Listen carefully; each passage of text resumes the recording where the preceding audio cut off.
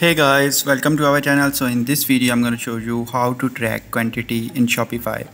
So in order to do this, first of all you have to move to the orders or products option. Simply click on product option. Now here click on clothes, and now here you have to enable the track quantity option. So in my case you can see I have already enabled this. So when you enable this, you can easily track quantity in Shopify. So after that, when you click on save button, the track quantity button will be enabled on your site.